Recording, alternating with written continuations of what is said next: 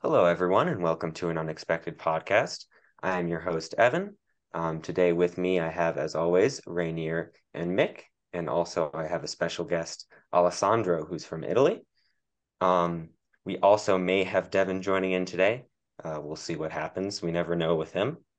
So we're going to start off by going over a list, and then we're going to move into our main topic of the day, which is talking about Assault upon Helm's Deep, how to beat it, and how to play it. We're also going to have Alessandro, who actually played Assault Upon Helm's Deep at the ETC, talk about some of his games and sort of give you a very high-level analysis of the army. All right, so let's move into our list. All right, so our list is from the ever incredible Mooch Bag. He says that he's got a list here for review, if we would be so kind, which we are. It's 700 points, 6 bows plus a bolt thrower, a little bit of a spoiler there, 11 might and 43 models. Just looking at it, this appears to be a Minas Tirith Fiefdoms alliance. In it, we have Faramir with bow and heavy armor. He's the leader, with 6 Rangers of Gondor with spears. We've got Ingold with 10 warriors of Minas Tirith with shields, a warrior of Minas Tirith with shield and spear, and 1 with shield, spear, and banner. In the next warband, we have an Avenger bolt thrower with swift reload, and then 4 long on foot, 9 axemen, and Angbor with 9 clansmen of Lamadon. So it seems to be a fairly simple list. At 700 points, it's got a good number of models. It's got a good number of might. Some things to look at changing, though. We can sort of debate on this a little bit more afterwards, but I'm personally a fan of not taking swift reload on the Avenger bolt thrower. I feel like it's much more useful if you want to get more shooting in with the Avenger bolt thrower to just take a second one, because it's only 30 points more, and you also get 3 extra models with the Avenger bolt thrower when you take it. Some other things about this list, I noticed that there's no march. I would try and get that in, maybe swapping Ingold for Irolas or Ingold for Madril. Just being able to march with an army is super important, so not having it in there is kind of rough. And just sort of as a last couple of things that I'll say before I pass it off to you guys, I think Forlong should definitely be on a horse. It increases his hitting power by a ton, and it's very cheap. So if you have the ability to either get the unreleased miniatures model or convert them, then I would absolutely do that. And finally, I think you guys can talk about this a bit more, but I would probably change the warband makeup of the Minas Tirith and the fiefdoms to maybe mix the troops together a little bit more instead of isolating them in their different warbands. Cool. All right. So does anybody else have anything to say? Yeah, so the first thing that stands out to me is that there's Faramir here. Um, some people argue that he's perhaps not the best of the Gondorian heroes, although one of our podcast hosts, Rob Crone, absolutely swears by him. Like he seems like a massive fan of Faramir. He's not here unfortunately, so I'm not really sure why he loves Faramir so much. So we're gonna have to wait for him at some point to tell us more about that. But personally, I would possibly look into swapping Faramir for someone else. Um, be it either a Huron or look into potentially upgrading into a Boromir. I'm not sure whether Would Huron um do any good since there's no other hero of valor? He would automatically I be mean, up. he's not Faramir, and just by just by the virtue of not being Faramir, he's already better. Forlong is a hero of valor as well, so he Oh, could okay. protect That is Forlong, and true. he's Gondor Hmm. technically. So, Also Yeah, Angbor, I think. oh yeah, that's true. Yeah, yeah, he's a hero of valor as well. Yeah. yeah. I mean, I personally, I'm not a fan of a bolt thrower, so I would be looking to try to upgrade Faramir into Boromir, by dropping the bolt thrower.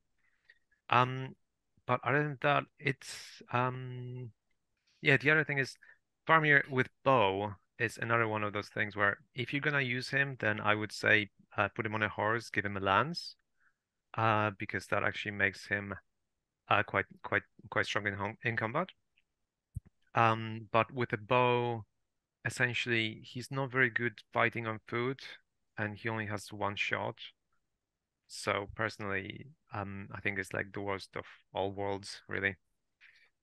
Yeah, I feel like for every hero in the game, excluding Thranduil or anyone with a mount above 10 points, you should put them on a horse. Yeah. Yeah, what do you guys think of Angbor though? I was never really a fan of him, um, outside of his courage. I think he's just trying to get a fearless option into his army. I don't think Angbor is necessarily bad. I don't play with Angbor. I've never really. Oh, then again, I'm not a big fiefdoms player either. But if I did play fiefdoms a lot, it wouldn't be him. So does he give all the clansmen fearless? Yeah. In fact, because it's a pure alliance, he gives literally everyone in this entire army fearless.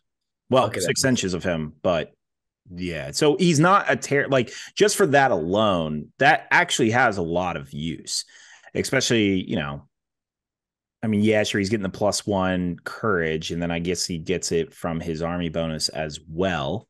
So it almost makes fearless, not as relevant, but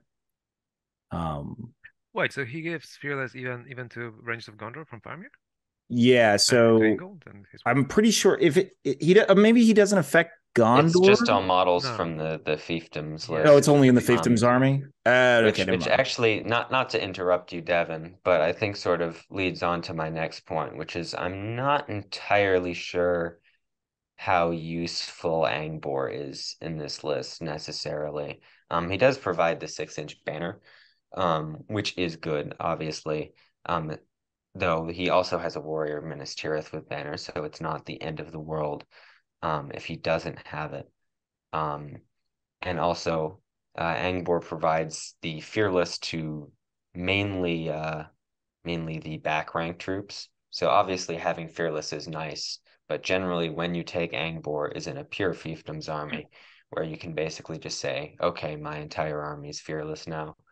Um, so he's not doing that, which I think may not justify him being included in the list.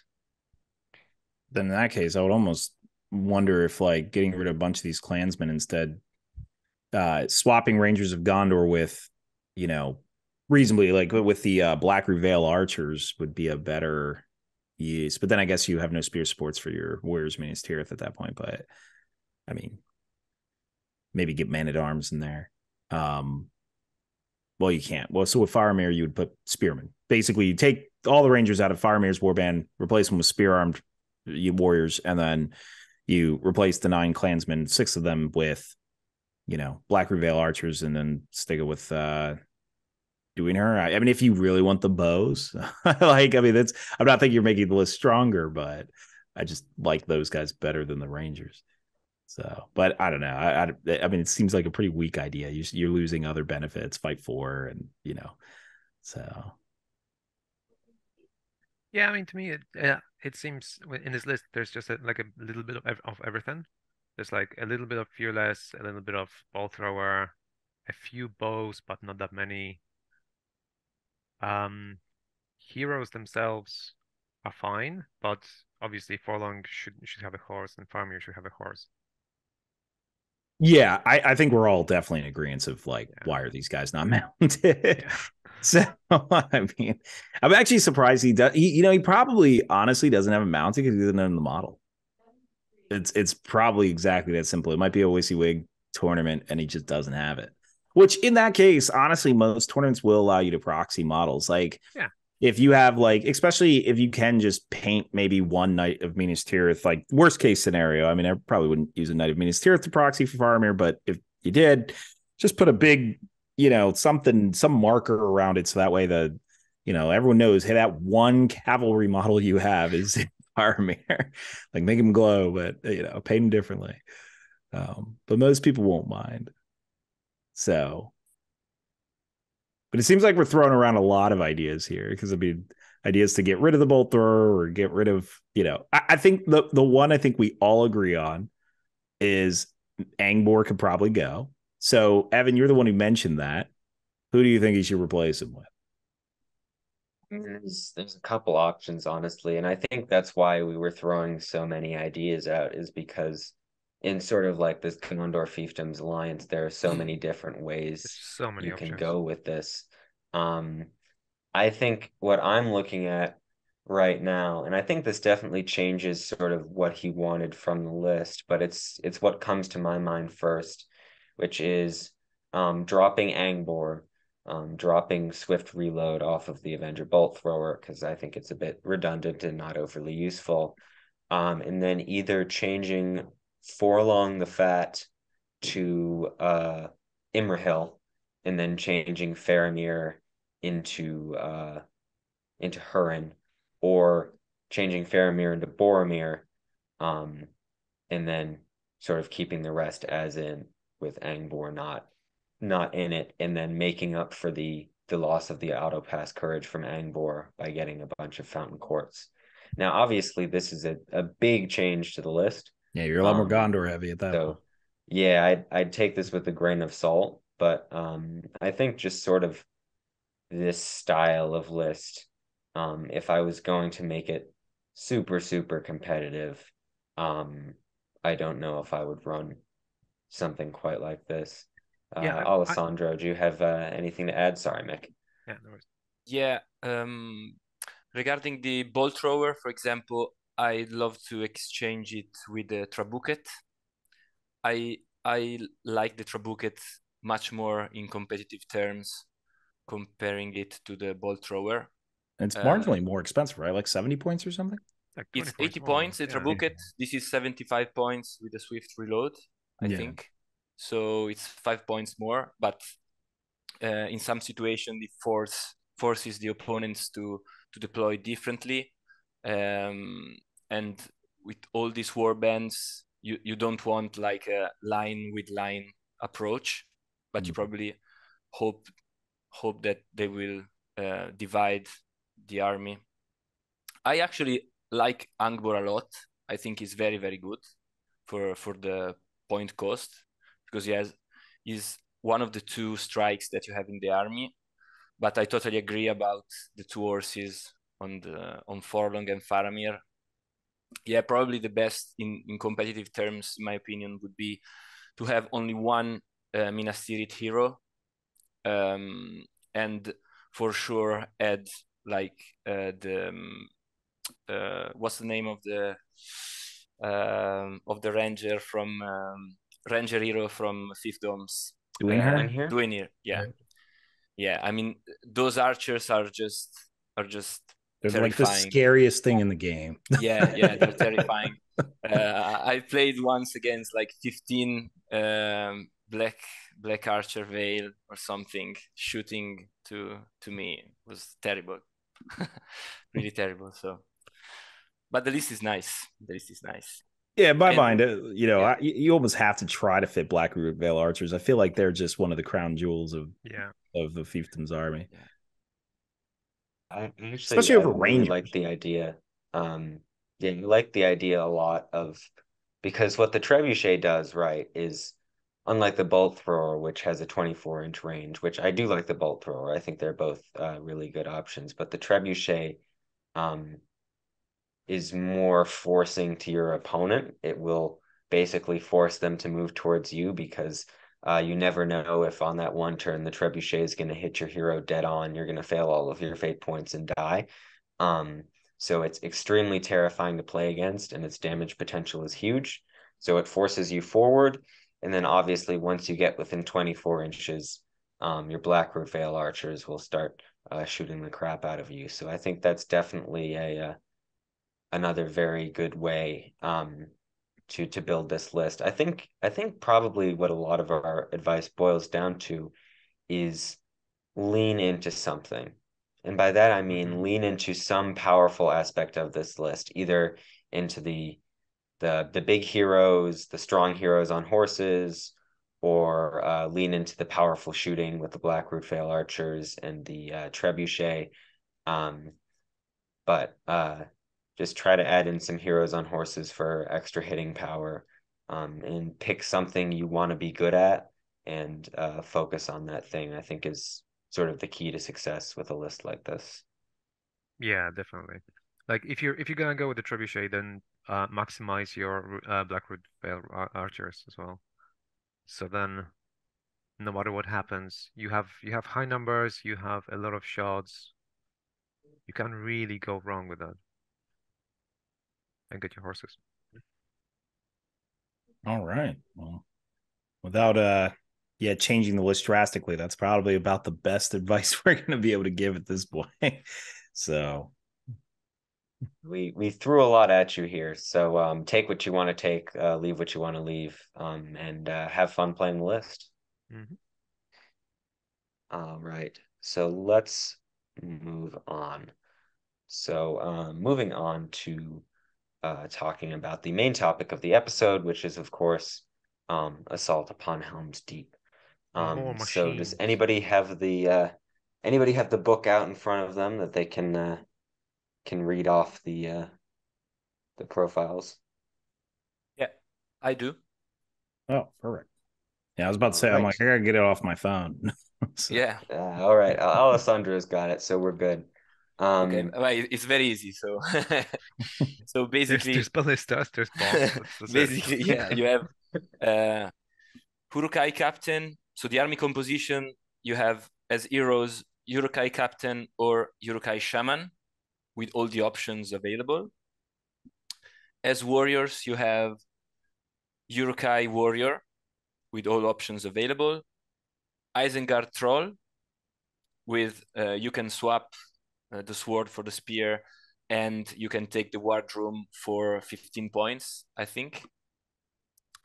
Then you have Uruk Hai berserkers, Uruk Hai demolition team, and Isengard assault ballista with all the options available. So basically, one of Uruk Hai captain is the leader, and you're forced to have at least one Uruk Hai captain. You have the same bonus as Isengard, so you do courage test for being broken at 66% of the army dead.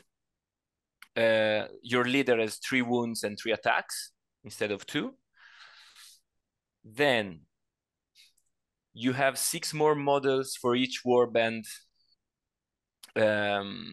available, and all your siege weapon reroll to hit and to scatter during the shoot phase, and all the demolition charge you may roll twice rather than once and pick either results. well, I don't. You can so you roll them both at the same time and pick either Yes. one. Oh, okay, Yeah. all right. Yeah. So That's So it. So what's the yeah, that's the it. whole idea behind the list? Yeah. Basically, take as many ballistas as you can, right? Um, do you know? Have you all watched The Matrix? I'm sure you have, Yeah. No. right?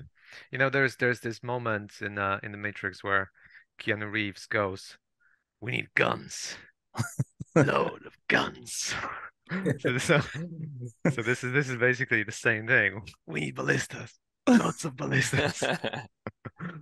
And still maximize crossbows. Yeah, No, maximize crossbows and it ballista. reminds me of like a game of Age of Empires when you just buy those like ballistas and stuff and you're just killing all the infantry. I do like as strange as it sounds and as simple as it sounds, it's quite well balanced because going back to the basic Uruk Hai warrior, they're with a shield, defense 6, fight 4, strength 4. They're the Space Marines of this game. Yeah, they're the Space Marines. That's a very powerful punch. So we're joking about like the ballistas and stuff, but like truth be told, you want to get into your opponent's face as quick as possible because of the ballistas. But once you get there, it's not like you're going to melt the troops away. They're going to put up a stiff resistance and a resistance with a lot of models too. So I think like as we're talking about the Legion, it's really really dangerous. Yeah, it was funny when it first came out. A lot of people were like, "Oh, this Legion sucks. It doesn't have any heroes." And it just doesn't need them. Yeah. So, because I mean, the best part is the counterbalancing of the demolition bombs and the fact that you feel like you want to rush in as fast as possible, but then like you can't just because these bombs are walking around. So it's a really cool little, balancing act of that army to kind of keep you at bay, but yet not make you want to close in either. It is, and then being a Corsair player, like I think that my favorite thing about the Corsairs was a max of crossbows. Like these dudes are gonna have a max of crossbows too, which is like it's just dangerous. Yeah, I remember And years ago. just to add in, sorry, Mick, before you go, just to add in, there were a couple of FAQs that also affected this legion. I think the two main ones, and people can correct me if there are some other ones, but one of them was that now your bombs have to be in range of at least I believe it's two enemy models to be able to blow up. And this does a couple of things. One, it means that if there's an enemy hero just sitting out on their own, chopping through your Uruk Hai, you can't blow them up because there are no other models near them. And I think maybe even more importantly, you can't blow up your own army anymore, which is something you used to be able to do. You'd go, you get on the objectives, and then you'd say, hey, I have more victory points than you because I'm on the objectives. I'm going to blow up my army. I'll lose the points for breaking, sure, but I'll still be able to win the game. So that certainly took a dimension out of them. And also a less impactful nerf, I would say, is the ballistas got a measly 6-inch minimum range, which I find personally, and other people can correct me on this, generally doesn't apply unless you're playing in a scenario such as Maelstrom of Battle, where you can deploy on top of the ballistas immediately, because it's just so hard to close with the ballistas when you've got a wall of Uruk Hai in front of them. Yeah, so Mick, what were you saying? No, I remember years ago when it's like it must have been like 2007 or 8, before there were any warbands and limits and stuff like that. I remember back then I was playing like 27 crossbows at 700 points with like Yeah. I don't know, You had was your it? gun line list. Yeah, it was like Yeah. two captains with crossbows and then Yeah. 25 Uruk Hai with crossbows and like 50 orcs or something like that. Something along Yep. those lines was possible. Yeah, you use the orcs to bolster your crossbow numbers. I remember that list on your blog. I actually played with it a couple tournaments. I like copied it, like model for model. Yeah, basically they went, oh, let's let's recreate that, but let's add ballistas to it. I kind of wonder if that's still possible nowadays. Because Isengard has orcs, right? In the Yeah. So, I guess what limits it nowadays is the warband restrictions. Yeah. Because before you only needed like one hero. Yeah, you had Legolas and 75 elves, so Yeah. yeah. So, but yeah, no, in this list, I mean, it functions so simply that, I mean, are we just discussing how it works, like reviewing it, like discussing why it's Well, powerful? we're gonna go a little more in depth. And I think let's shift a little bit into how to build it. Because it is extremely simple. But let's use an example here. So Alessandro, you took this list at 800 points to the ETC. Do you Among mind just many going other like, games. yes, among many other players. Do you mind just going over the thought process behind your list, and what you had in it, just pretty briefly to go over Yeah. what's good about it? Yeah, well, actually, there were just 3 assault opponents, Ims Deep, on 128 lists, something like that. What? So Okay, not a so lot. Many of them were fake lists. they So were fake. many, Right. yeah. Many of them was the 5th list or something. So when I play above 600 points, I start multiplying 65 per 6. So basically, it's 3 captains, 3 ballistas, and you start like that, and then you see how many points you have left. Why 3? I'm just purely curious. Sorry to interrupt that. Like, I No, noticed that was a big. There's like Yeah. the 2 good bombs, 2 question. ballistas versions too, and then three ballistas, 1 bomb. Well, I think the best part of the army, the main character, is the ballista. The bomb is very good, is very helpful sometimes, but it's basically ballistas, because I don't play not even one model at defense 6. all my models have defense 5. I'll play only crossbows, pikes, and the other third are the men of the ballistas, the servant. Basically, at 800 points, I had 44 models. So 3 ballista, 3 captains, 14 crossbows, because 2 of the captains had crossbows, while the leader was the only model in the list with shield. And all the rest, pikes, 1 pike with banner. One thing very important to me is that one of the warbands with the captain has only the captain and 1 pike, because this is very helpful for deployment, because one of the most important thing is deployment. Of course, I had the bomb as well, 800 points. Sorry, guys. So basically, I deploy 4 warbands before I actually show my opponent where I deploy all of my warriors. This is it's huge. It's huge. And you get a lot of advantage with your opponent only with that. And this works from 600 points to 800 points. I tried also with 4 ballistas, but too many. You have too few warriors. Yeah. So like a deployment goes like what? Like ballista, then opponent, then ballista, then opponent, then ballista, then opponent, and then captain? Or do you drop your captain first?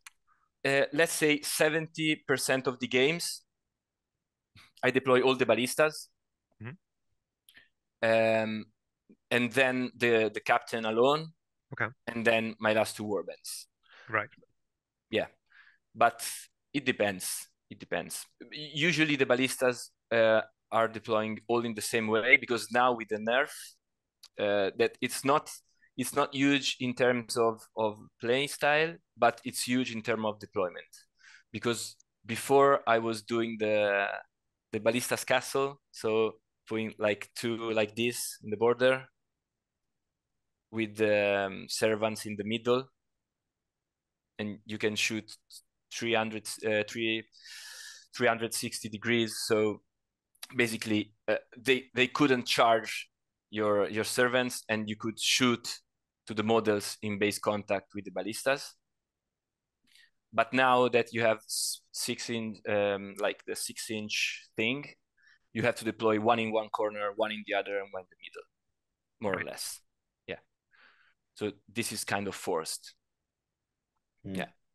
Okay, and then you're gonna be cross shooting across the board, yeah, so you're through the shooting, corners and through the middle. Yeah. Okay. Yeah, shooting all day long. The nerf to the bomb is tricky, because, as Evan was saying, it's important not to explode your army. For that is working. But in terms of 1 hero, like, you can't just go with 1 hero in, because if you do so, you have no scatter for the ballista, because basically the bomb is, let's say, 1/2 inch plus 2-inch radius, so per side. So you have to deploy like farther than 4.5 inches from one model to make it outside the bomb range. So is working in order not to make you explode the army, but not in terms of leaving your hero alone killing models. Okay. Yeah. And you can shoot in combat as well, because it's civil. Yeah. So I guess so. No, go ahead, Devin. No, I just find for the to make sure, I might have missed this, but like, is it, do you find ever since that FAQ on the bomb that now a counter that people are doing is sending 1 hero to go and deal with the bomb, like, since you can't blow it up on them? Yeah, it happens. But you still have ballistas on that hero. Yeah. Yeah, and I'd assume if you just send 1 hero, there's nothing to, like, if you Scatter. hit him, nothing to scatter him. Yeah, that's true. So it's actually probably more dangerous doing that, because you're right. Yeah, that just yes, yeah. So it's always gonna hit. Like if you just roll 2 hits and then you roll scatter, as long as you don't roll a 1, you hit. So then, with that in mind, then did the FAQ of needing to be in range of 2 models, did that do anything really to affect your gameplay, or just? Actually, to be honest, I like played maybe 200 games with this list. So really, it's my main list, and I never played the bomb till after the nerf. So I have no idea, honestly. Before I was like do a spam of models, because like with the bomb you cut 80 points, which is 8 Uruk Hai. So because you still have 3 with the bomb, but not really in the game until you make it explode. So 80 Uruk Hai are a lot. Yeah. Last year I was playing 54 models, I think 52 or 54. This year 44. Well, that's So. the thing. Like, even at 800 points, like 50 models is pretty big when you consider that they're all fight 4, strength 4. Yeah. Like, even if the ballistas are not doing anything, it's still a massive army to actually fight through. Yeah. The thing to remember is that 9 models are not fighting. Sure. Because they are with the ballistas. But still, it's a big army. Mm-hmm. So I guess if you have like, what are the lists that you just do not want to come across, like with dealing with this army? Like, I mean, I guess we could say anti-shooting in general, but like, what do you dread the most? I hate 2 lists. So one is Assault on Lothlorien. Yes. Yeah. And no, well, the other, it's I never see it, but it was the list I was playing earlier. So it's Iron Eels with Dane, 1 captain, and 2 ballistas.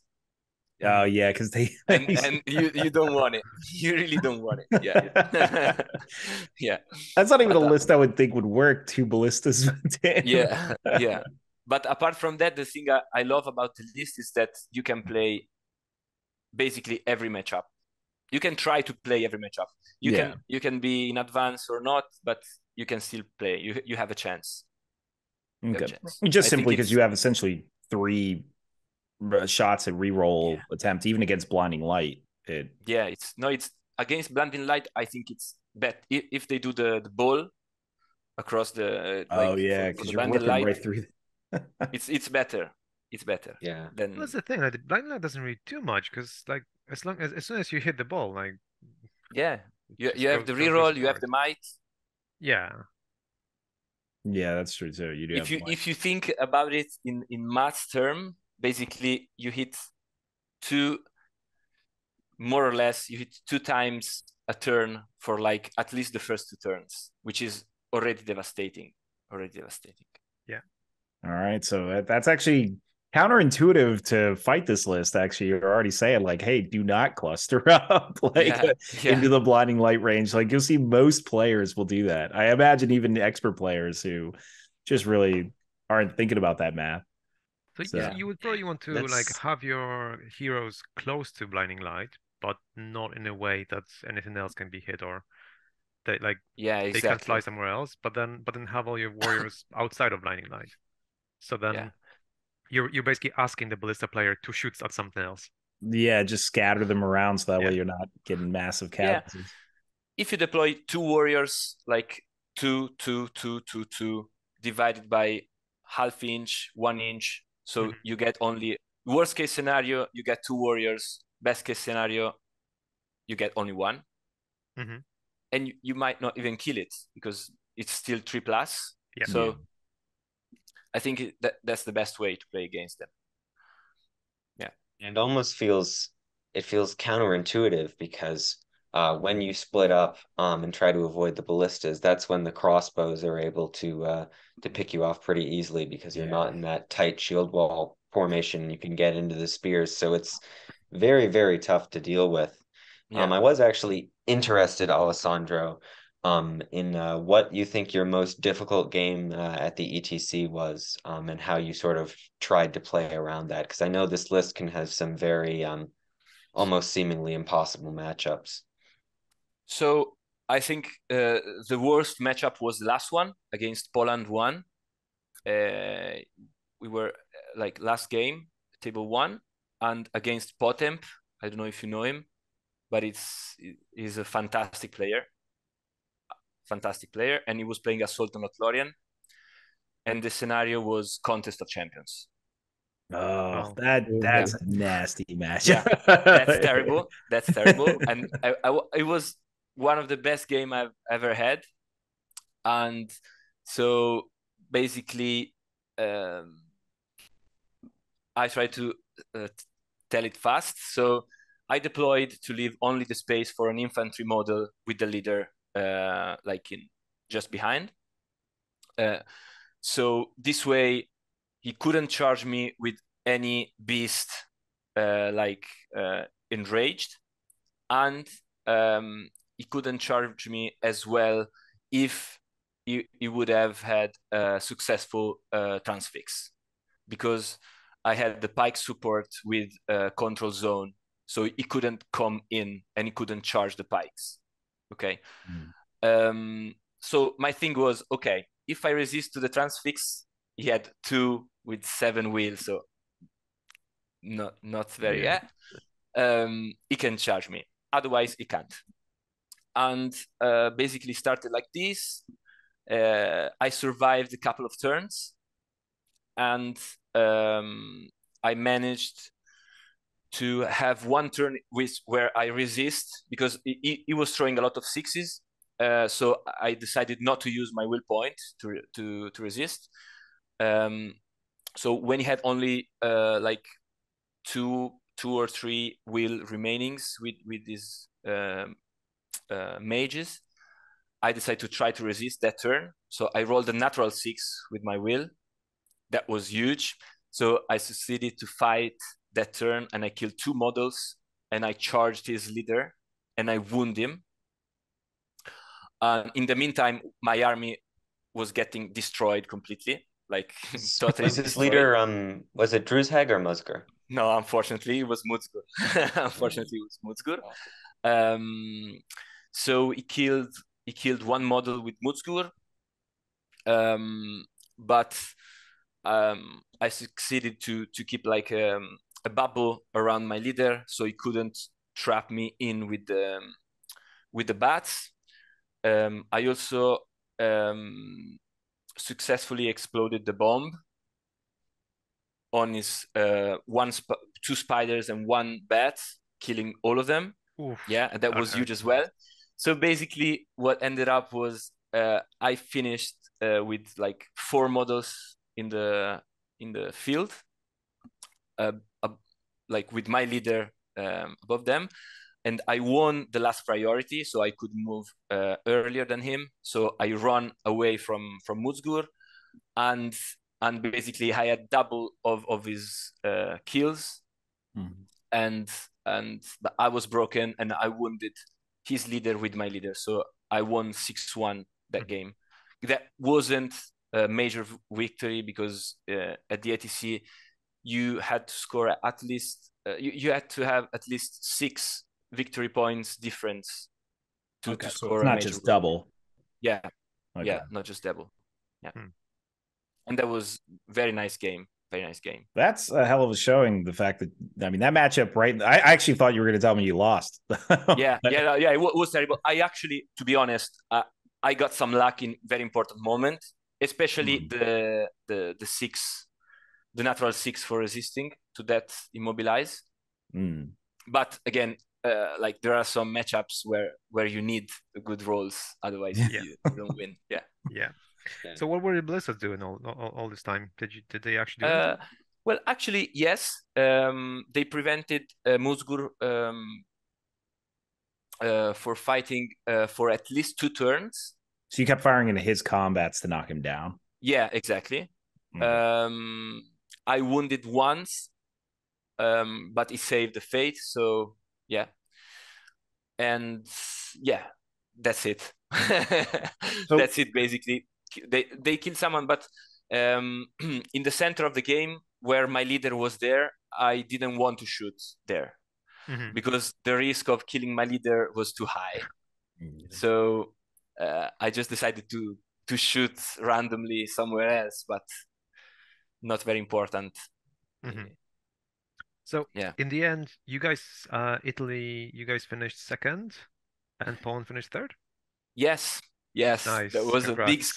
big scream at the end because we were all at same tournament points. Yeah, it was like 97 points for 3 97 teams. points. Yes. And that's like yes. the incredible thing is that like between 6 rounds of 4 players, you can score anywhere between 0 and 24 points per round per team.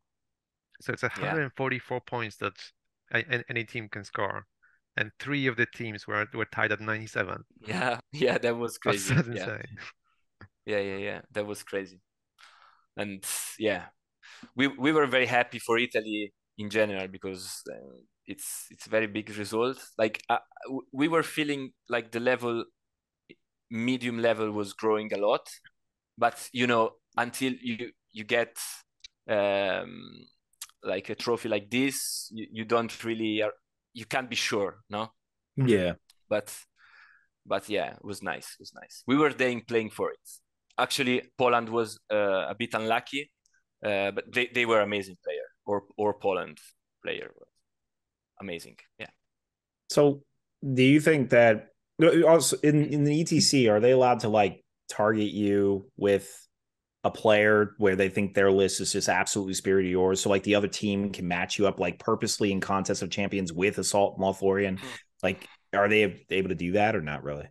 Well, no, I don't think so. Oh, I okay. don't So think so. how do you do the pairings when you have team versus team? It depends a lot on what you get. Okay. Basically, we do this thing. We say we can make one of our player avoids one of theirs. Okay, so the thing is, which player is gonna suffer a lot. So we pick him and we say, okay, so you're gonna avoid that list. We knew for sure they would have cut the Emperor from me because it's basically free win. So we like, I think last pairing was our best pairing because we were terrible at Contest of Champions, really terrible. We had Galadriel, normal Galadriel, not Not Galadriel like lady, and then we have the Shadow Lord on foot, my Uruk Hai captain, and the last one was yeah, it was Assault on Lothlorien, so it was So yeah, that was not so when they put Assault Malthorian against you, it wasn't even just trying to like they sacrificed you. It was like you all were having a bad day. We were all terrible. Yeah. So there's one scenario out of the 18 and all of you got it at the same time. Yeah, it's terrible. Also, but also last ATC we had Contest of Champions, first game against Balrog, Aragorn, something like that. You're like, okay. So, of all the scenarios in the game with Helm's Deep, this Assault and Helm's Deep Legion, what are like kind of the two that you just that cripple it more than most? I'm curious if there's an unexpected surprise in there. Well, the thing is, if there is like a fairly full board, the thing is you can force the draw. You can force the draw. Okay. Many players don't do it. I think when you're reaching like high level competitive games, you should do it more because you force me to calm. If I calm, I can't shoot. It's much harder. So this is the strategy I fear the most because I finish like all games for conditions. No games ends with the roll off or for time. So if you force me to come over and you have a solid 40 models and you play across the Shenik elements, it's very complicated for me. About scenario, I think I can't say Clash by Moonlight because it's just too good. You have 14 crossbows with +1 to wound. You have ballistas with +1 to wound. I don't know, probably Maelstrom now. Maelstrom. And is But that they're because still they can good. hop on your ballista so easily? Yeah, but not really, because still you get 2 in the borders, 1 in the center. You shoot the first turn. They can't charge you the first turn. So you do massive damage the first turn. And if you come after with the bomb, you can make the bomb explode the first turn. Oh yes. So that's right. Yeah. So it happens like at GTs. It happens. We had like a commanded battlefield against White Council. I came up second, and Gandalf and Saruman. Adios. So it's tricky. I can't say. I think Contest of Champions is the worst so far. Okay. Yeah. And So that's what not about even ones so where you got to bad. chase the opponent all over the place, like heirlooms? Yeah. Okay. Yes, but still, yeah, maybe heirlooms as well. But you have a lot of weapons. Yeah. But also, there is one army that usually you hard lose against it, which is Goblin Town. Goblin Town. It's hard to beat Goblin Town, or yes, that's hard to beat. Okay, it's hard to beat Goblin Town. Yeah. I always ask that question because I'm always surprised. Like, I know a lot of really top level Goblin Town players. They always say that, oh, Lords of Battle is really not that big a deal, and they're not afraid of it. And with Goblin Town, keep in mind, I'm just like, so it's like so counterintuitive to hear that now everybody's like yourself. You played like 200 games with these. I'm like, well, I'm curious, like, what are the scenarios that hurt you? And once again, like Clash by Moonlight, you would think like, okay, I could rationalize, hey, you're not able to fire at a distance anymore. The whole place is an assault of Lothlorien. Yeah. Yeah, but 14 crossbows with +1 to kill. It's devastating. Yeah. I guess Assault Lothlorien, for anyone not understanding, like, because they have the darkness rule, the exact same thing as the Moonlight. The difference, though, is that they have Cave Dweller. Yeah. So, of course, they're not getting the +1 to it. So, you know. Yeah, also the other very difficult scenarios, like the worst pool for me in general, is the objective scenario. Because it's... Like domination? Or... Yes, terrible. Okay. Domination, capture and control, and breakthrough, I think. Yeah.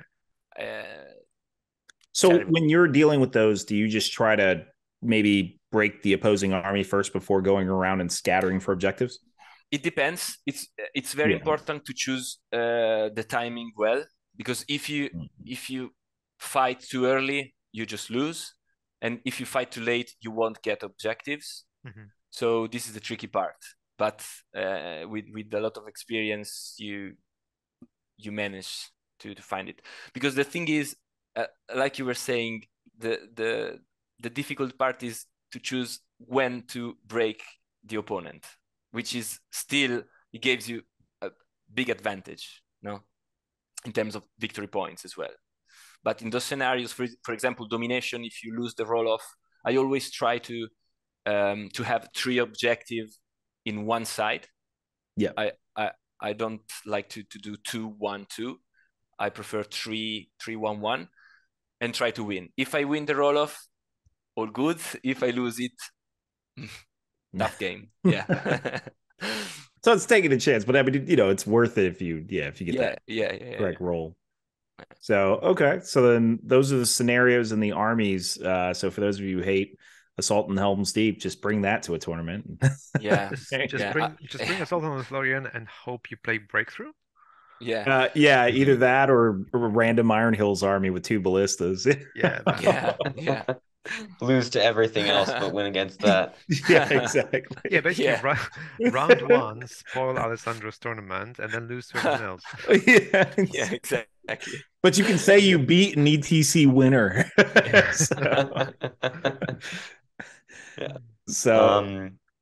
Well, I think unless anyone else has anything more to say about how to play them in their strengths, let's move on a little bit into how to beat them.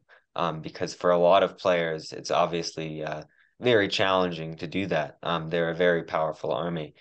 Um, and I think I just want to touch back on what Alessandro was talking about a bit earlier, um, which is the force draw, which is something I actually theory crafted a lot when I was taking Angmar to Articon, because obviously that matchup is utterly atrocious. Because if in case you didn't know, when you take Gullivar and Angmar, he gets just touched with a siege engine and he instantly dies. Um, so it was just so bad. And one of the things I worked on figuring out was how to force a draw in scenarios like to the death, where I obviously couldn't try and engage them. And thankfully, I never had to try that in that particular scenario. Um, but if you just feel like you're not able to get in on them, and you're still able to be in contention for the tournament if you draw, I would definitely maybe it doesn't make for the most interesting game, but I think it's even less interesting for you when your army is getting blown off the table by crossbows and ballistas. So it's definitely something to keep in mind. Um, so just in general, what are people's opinions on how to beat this list? What strategies can you use to get the upper hand? I'm Those sorts of I'm actually things. wondering, so Alessandro, out of the 6 games that you played at the ATC, how many of those did you lose with your assault on authority? On zero. Okay, so 0. did you win all Nice. 6? I won 6, yes. Okay, so I, Okay. So yeah. then, yeah, it's impossible. That's I think yeah, not only because of the list, not only because of the good matchups. I think sometimes, at least 3 times, I decided, like in the team when with the pairings, we decided I would have taken the best matchup and maybe another, because I was saying, okay, if I get this matchup, I win for sure.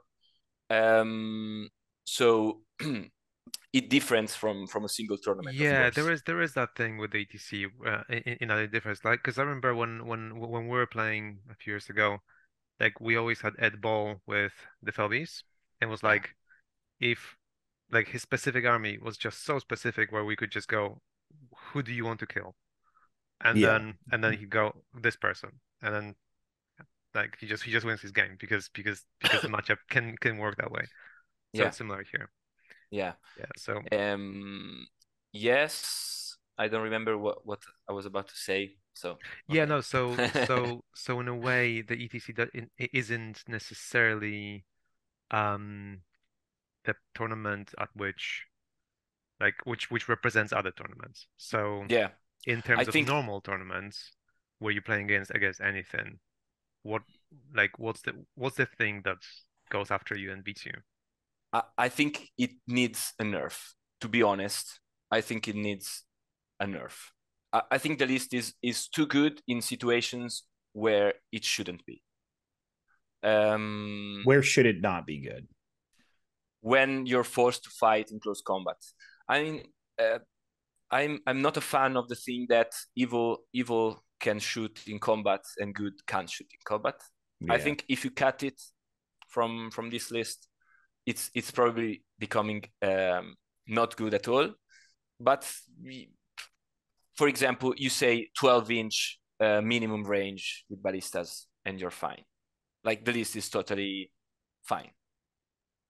Okay, so basically just closing quickly, but what about Yeah. the fact that you would probably have your army just move outside of the 12-inch bubble to block? 12-inch is huge. I mean, 12 It is, yeah. inch.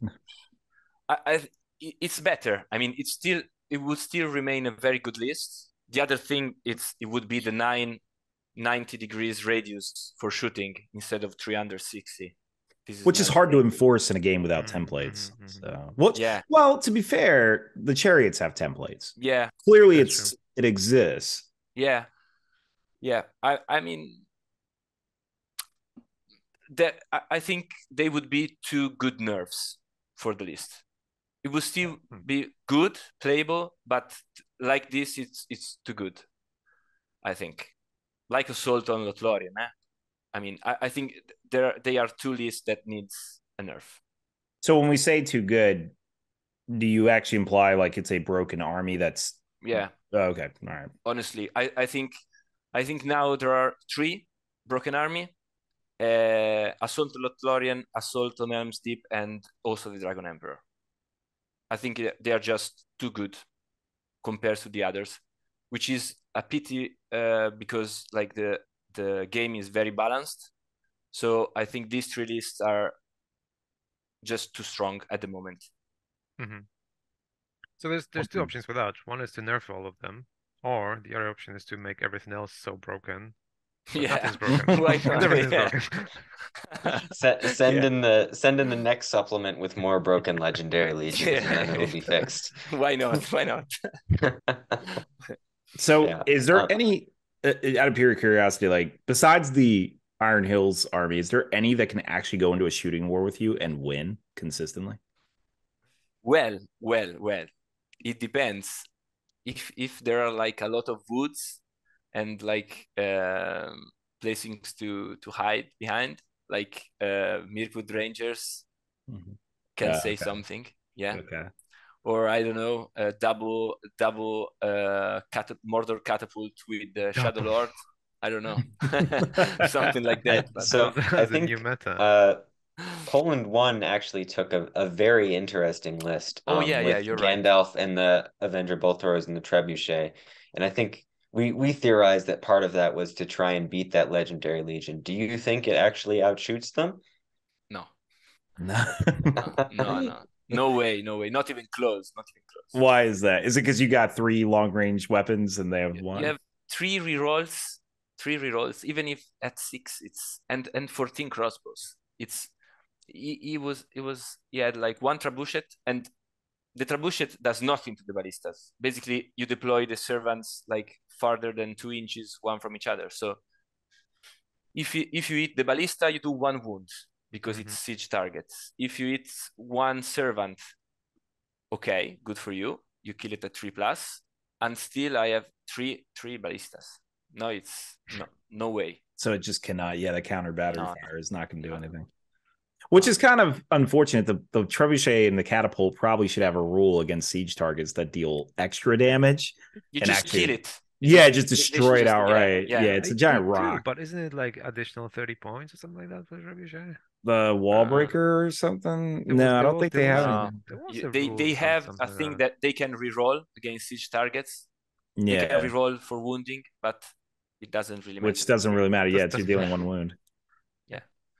So yeah, they most likely should make the ballista or those things at least say like it still auto kill siege targets, because I mean it's a legacy rule from back in the day where you had doors and walls and all that, but we don't have any of that anymore. So Yeah, and it's a massive rock falling onto a piece of wood. Surely it will break it. yeah, it's going to destroy. Like if that trebuchet actually hit that thing in real life, it's done. It would be literally 3 turns and all 3 ballistas would be gone. Yeah. And and the bad part is that there are some matchups that is just like free win. It's just a free win. So what are your free win matches? We talk about Angmar, I love it. I love Angmar. Yeah. I love Gulavar. Can't wait. Oh, I was so glad you were playing the Bears that tournament Oh instead yeah, of yeah. the I Ballistas. trolled so hard. That tournament. My God. Yeah. And also, for example, Gorgoroth Beast, because there is this rule that if you scatter from a Gorgoroth Beast model on the Oda, you hit the beast for sure. So this is the rule. So and the beast like got killed in 1 shot. So Yeah, of course. Fantastic. Yeah, that the Gorgoroth War Beast is like it has too many such like crippling weaknesses. It's just, Oh yeah. So yeah, but all right. So I guess the Bears. You fought the Bears. I mean, against a target like that, is that an easy win? Like to just shoot the Bears off? You don't shoot the bears. You shoot the Ornits. You shoot the army. Okay, Yeah, it's because yeah. the army's so Just kill small. them. Yeah. The Bears have the 5-up save and the fate rolls, so I probably think it probably won't be worth it. And they also you wounded at 4+, and also they won't get prone nor no shoot away, because like above 6, strength 6, you just don't shoot them. Really? Even if they're accurate. Yeah. Is that for all siege weapons? No, for this kind of ballistas, the dwarf, the Khazad-dûm, the Isengard, and the Mordor. Oh Ballista. yeah, because it's like they're like the special type of shots. So if you hit a Piercing shots. fell beast, say, and then you roll a 1, that means it still stays up. Interesting. Yeah. Probably not super useful because the fell beast is probably going to die anyways, but it's the thought that counts. Yeah. Yeah, well, it's because before it wasn't like that.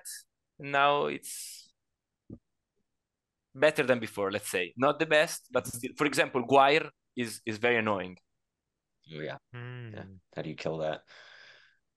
Yeah, that would actually be so. Okay, so then that's how you beat that kind of list. Say fast, strength 6 plus monster, like Guire.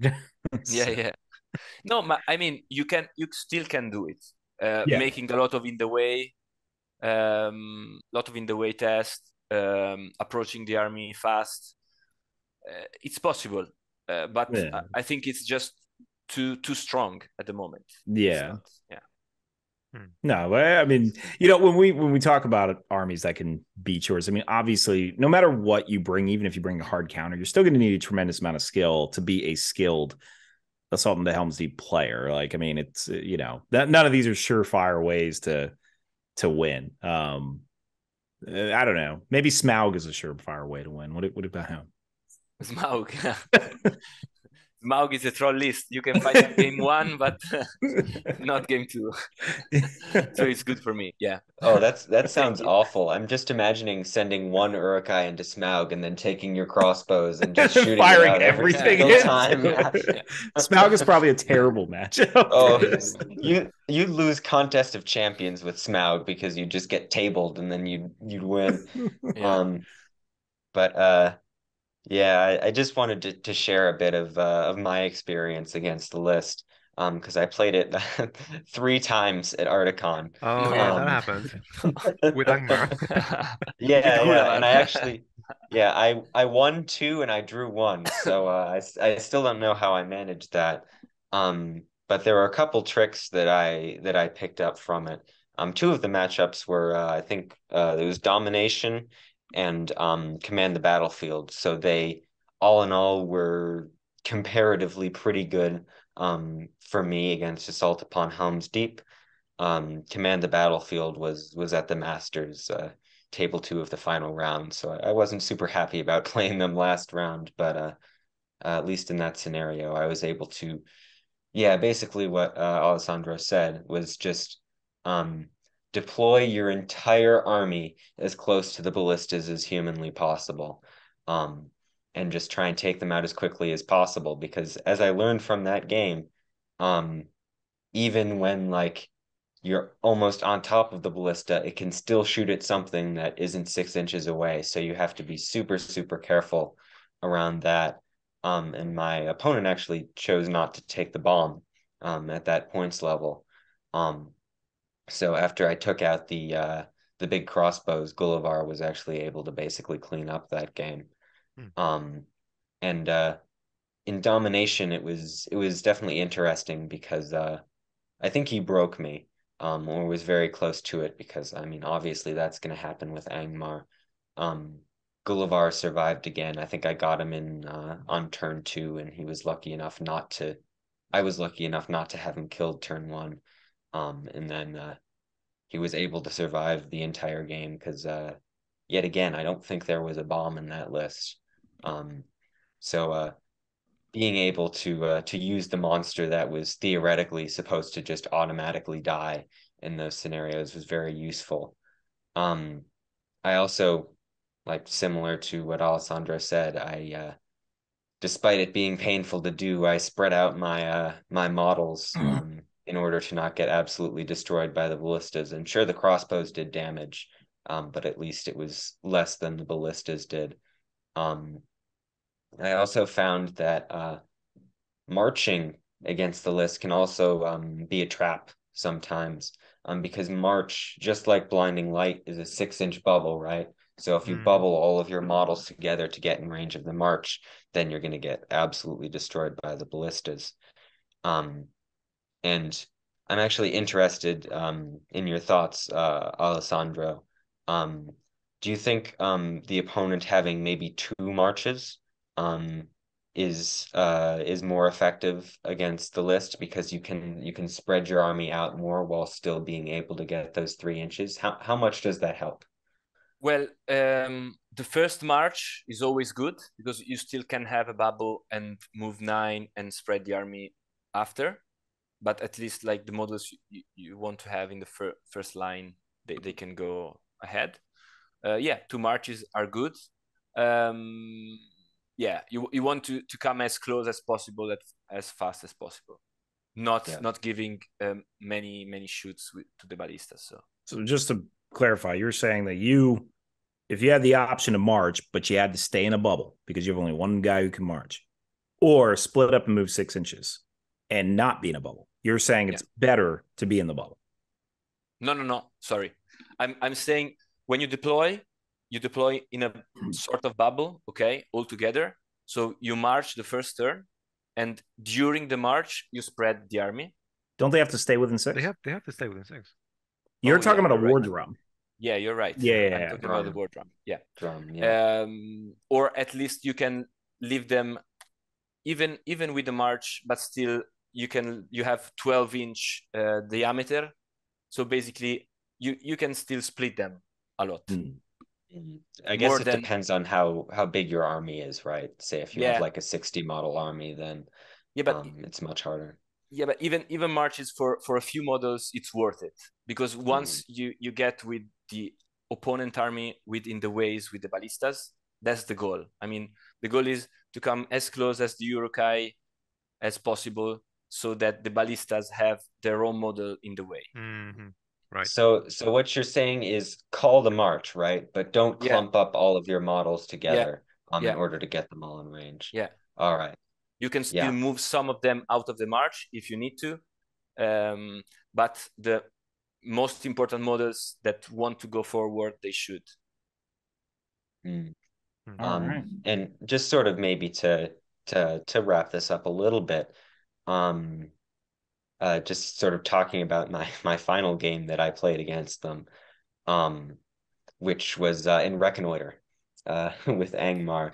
And I have to admit it was definitely one of the most hellish games I've ever played because at any point my Gullivar could just disappear from the board. But I think it's definitely it shows you that even if you're playing against a list like this, sometimes the ballistas just won't necessarily roll super well. I mean, his ballistas were rolling well enough, right? But he wasn't able to secure the kill on Gullivar, and I sort of saw my out when we pushed guys a little too far forward up the board, and I managed to charge Gullivar into a model and heroic combat off of that model to get within 12 inches of the back board edge, and then I called heroic move and ran off the board edge. And that was actually how I was able to draw that game. I almost won, but he ended up breaking me. But it just shows that, even if you feel like you're going to get absolutely destroyed by this list and shot to pieces, try to see your outs. If maybe they're sitting at the back of the board in domination, make sure to take those objectives. What I did was I basically took my models and hid them behind terrain pieces, laid them down, and then on the last turn of the game in my game of domination, I ran them out in range of the objectives, so they couldn't shoot at them before, but then I could also get them in range. And just, I think with this army, focusing more on your victory conditions instead of just running forward and beating it is probably necessary because just trying to run at them and win that way, especially with something like Angmar, is ridiculously difficult. Yeah, so final thoughts. I know, Mick, you've played against them maybe once or twice. I know you played against Assault on Lothlorien. Oh yeah. and I'm actually like in the middle of building a Solomon Florian. So this is all good news to me. Yeah. Yeah, Um, so basically what we're saying is in order to counter them, play Assault on Lothlorien. Yeah. Yeah. And then you'll hell win. no, I'm going the double Iron Hill Ballista route. Yeah, no, double catapult, I think. Yeah. That sounds like my day. Yeah. But yeah, no, all right. Well, then I guess as a final thought, since we're pretty much closing this out, is we didn't mention recon. I mean, is recon a scenario that Recon is probably the best scenario you can get. for assault, God. like for Yes. assault to win? Yes, Oh it's free wow, win. also It's Oh free my, win. it's impossible. I don't know how I drew that. It's so Yeah, incredibly awful I because mean, they're This gonna is get so seven. far. They're gonna get 7 to 8 shots on you, like minimum. Um, because what is it, 48 inches, and then yeah, it's just insane how many times they're gonna be able to shoot at you and just obliterate your army before they get in. You don't even need to run any models off the board, but I mean you can if you want. But just being able to just completely obliterate the opponent's so is that army. the strategy you take, Alessandro? yeah, there are like basically two scenarios where you move forward every time, which are destroy the supplies and reconnoiter. Reconnoiter basically like the difficult matchups, as Evan was saying, is when your opponent hides behind something, but usually unless like he's very lucky, but he can hide in a corner, okay, or on a side of the board. So you just march straight forward with, let's say, 3/4 of your warriors on the opposite side. You have 6 might for marches, so a lot, and you just march that way, and you go off the board. If you try to come your way, you have still few models to resist, and you can shoot at him because you would go on open ground, and otherwise you just go out with some models. So it's a very very good scenario, very good scenario. So that's good to know because that's another counterintuitive one where you think like, oh, now you have to move toward me finally. But it's like, no, Yeah, no, like no, you're no. cool. Yeah, and also the soil supplies is the same. Basically, you leave the two captains, not the leader, on the two sides of the board, and you just wait for him to do something. If he doesn't do anything, you just move forward just a bit, and then you march, and he has to choose, or he loses one supply, and so he loses the game. Yeah. Nice. That's actually how my opponents, because I've played against them in Reconnoiter twice, and I won once and I drew once. And that's basically how they failed to lose the game is they didn't push their models forward. They played very passively. And they said, well, I've got the better shooting, so I'm gonna sit at the back of the board and make you come to me. But that forfeited them basically getting all of their victory points for getting models off the board. So despite my army getting absolutely demolished both times, I was able to get models off the board and then either win and draw that way. So I think even though you've got this heavy shooting army, if you're playing this list, you need to know when to move forward and when to commit and grab the objectives. Yeah, it's the most difficult part, but it's also the most important. Also, many times it happens when you deploy, you still deploy your first warbands, and the whole army of your opponent is deployed. And it happens when they deploy in the center of the board. It happened to me a lot that I deployed, like they were spread their army to try to come to me, and I was deploying like all my army in the front of one of his warbands completely alone. And still you have like your leader is a killing machine. 3 attacks, 3 wounds, strength 5, defense 7 is massive. And you have other 2 Uruk Hai captains and still 30 Uruk Hai that like fight a lot. And you have the pikes behind your leader, so you're rolling like Yeah, 5 yeah, dice to win combat. Yeah, and banner and everything. Yeah. Yeah. 6 dice winning combat. Yeah. Not bad. Well, okay. So 6 wins at the ETC or WTC that it's now called. Congrats on your podium finish.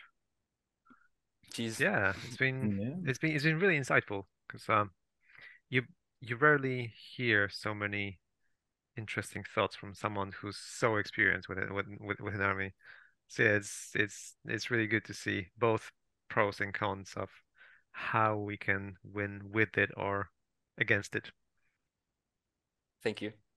But So still, I think the most important thing is really, I think it needs a nerf. All right. one final thing to pick your brain with, Alessandro. You listed what you thought were the three most broken armies, and I think we all agree with you that it's the Dragon Emperor, the assault upon Helm's Deep, And and the Smaug. assault on Lothlorien. Good. Smaug, sure. But if you had to rank them, which do you think is first, second, and third? How would you rank them? Honestly, I think Assault on Helm's Deep too good.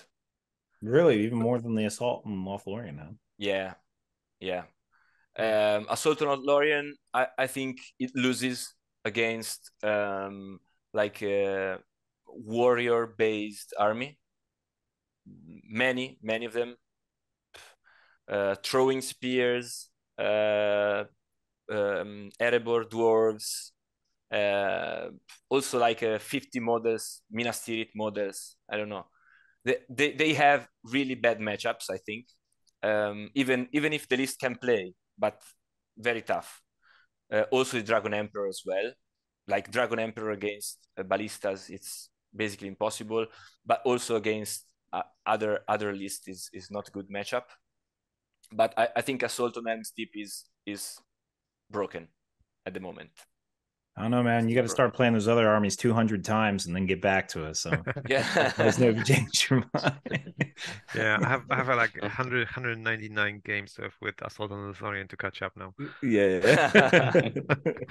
Yeah, I'll let you know how it's going in Yeah, 17 you think the years. same, or you think it's different, like the comparing of tier I've list? never gone against an opponent quite as experienced as you with that particular list with Helm's Deep. So the only opponents I fought with the Helm's Deep list, I beat them. But like I said, it's I think the experience level is just not comparable. I didn't go to the WTC and fight against them. So Next year, I then. think as a it's interesting, right? Because I think the assault on Lothlorien, a lot of people find easier to play and do well with because the assault upon Helm's Deep has a lot of scenarios where you just need to absolutely know how to play it in order to win those scenarios, which a lot of people don't really know. But assault on Lothlorien, and we saw this a lot at Nova, it's easier to there pick were up. yeah, it's way easier to pick up. It's, I'd say, quite easy to play. Um, Not to, take away from the really good players who are just playing it and being successful. Um, but a lot of people took that to Nova and, comparing their previous results at Nova to how they did at Nova with the assault on Lothlorien, um, it definitely felt to me like I would rank that as the strongest list. But I've also never played against someone who is as good at Assault on Helm's Deep as Alessandro is. So I think it would be interesting to play against Alessandro's Assault upon Helm's Deep sometime, and see how much he crushes me by. I mean, And you also then have to keep in mind, Alessandro. I mean, for anyone listening to this, is his target selection. Like just the fact that he wouldn't fire into his own near his own combats in the contest of champion, or like what he's specifically targeting with these ballistas. That's a very easy mistake for anyone not experienced with this army to select the wrong targets, and even just some of those strategies he uses to get himself out of situations like Maelstrom or needing to knock down models or whatever. So I think that the Helm's Deep list takes a little more practice to break it than like the Assault and Lothlorien one, which is essentially what Evan said, but that's kind of me just articulating why. And I think it's very, if you don't mitigate threats quickly enough, I think, without you having any models, like if someone actually gets those ballistas somehow, I know, like if they do, and actually destroys them, you probably prevent that at all costs very strategically, but there are probably a lot of new players who would fail to do that. So, like, I don't think you also would have allowed Gullivar to get off the board without any ability to move your own models off. No way. Yeah. No So way. my opponents did I hate to be to poo-poo on my opponents, but I definitely felt like a lot of those wins or draws I was getting was it felt like it was a bit of because there was a skill gap, and less so because I actually knew entirely how to outplay the army with my army. so that's why I really want to capitalize on this. Like, you are very skilled with the army. I think in the hands of most players, Assault and Lothlorien will probably be more dangerous, but only with most players. Keep in mind, getting certainly 200 games is, I most say players 200 probably. games. It might be a few less. Oh, if you Around, let's say around. most players probably get maybe 20 games, in a good half year, like, so that's where I would say, yeah, I gotta agree with Evan that, Assault and Lothlorien to me is a more It's more scary broken. list. Yeah, That's but even further if you for practice the them. Emperor. That's even further for the Emperor because like even with the Easterlings, even if you're making every mistake in the book, you're still defense 6. People are still bouncing off you. Like it's far more forgiving because even with Yeah. Lothlorien, like if you make a big mistake, then you're only defense 4 with -1/2 in combats, and your army falls over. So We have numbers theoretically to. yeah, but in that case, I would say for an average player, probably the the most like you would rank it as Emperor, then Lothlorien, then Helm's Deep. But if you're really experienced, then you might rank Helm's Deep, then Lothlorien, then Emperor. Who knows? Yeah. Because I Helm's think Deep, it has a higher top ceiling. It has yeah, when you hit it, it's so much more powerful, Yeah. But it depends. Yeah, for sure. Because I think for the I think you're right. For the average player, I think Easterlings is the best just because it's the easiest to play. It's the most forgiving. I'd say for the top level though, and I think and unless anyone disagrees, I think of the three, the Easterlings are probably the least strongest, at least I would say.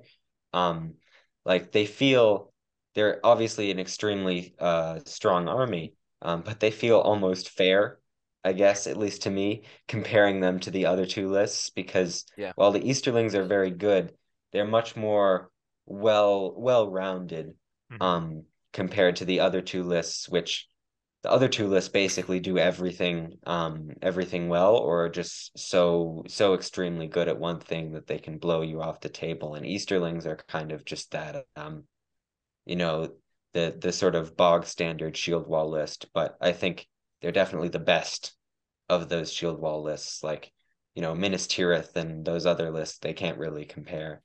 well, Um, we good. Yeah. Just one fast thing. I think Host of the Dragon Emperor loses a lot, like with the growing of points, because you have a very big spike. I think around 600 and a half, because you have a lot of free points with Dragon Emperor and Black Dragon Warriors, but that is the points those are the points you can get, no more. So I think after 700 points it loses something, because the bonus is that one.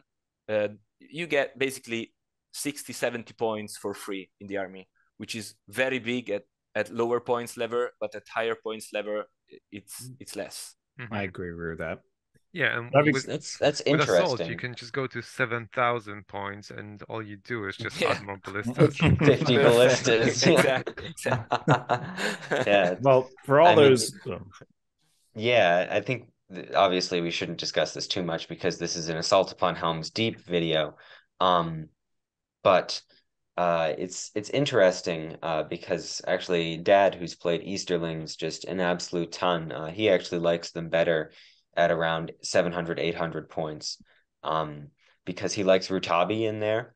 And it's very hard to fit in both a lot of models and Rutabi into 600, 650 points. And we've actually we've debated this a lot. He likes to put in Rutabi at 650 and get like 32, 33 models. And I like to put in an Easterling captain and get like 40 models. So Alessandro, to settle this debate, which one do you think is better? Which would you take? Um, I like most your list. Yeah. Well, You have that such makes me feel control. better then. Yeah, you have the war drum as well. You have complete control of the boards. I mean, Rutabi is great. It's fantastic. I played Rutabi without the Dragon Emperor, but with the Dragon Emperor, you just want a lot of Asterix, a lot. Yeah, that's what I was thinking as well, because you want to make the most out of the 12-inch banner and the 6-inch fight value. But anyways, we're way off track here. Anyway, Yeah, let us know, Yeah. comment section below your tier list of the top 3. But until then, I guess Alessandro, thanks for joining us on this podcast, sharing your experience in the ETC and just this list in general. And also for anyone in the YouTube's comments, comment below what legions you want us to talk about next, as far as like seeing if we can get an expert player like Alessandro to tell us what we're missing. So a lot of surprising things, it seems. So with that all being said, we'll talk to you all very soon.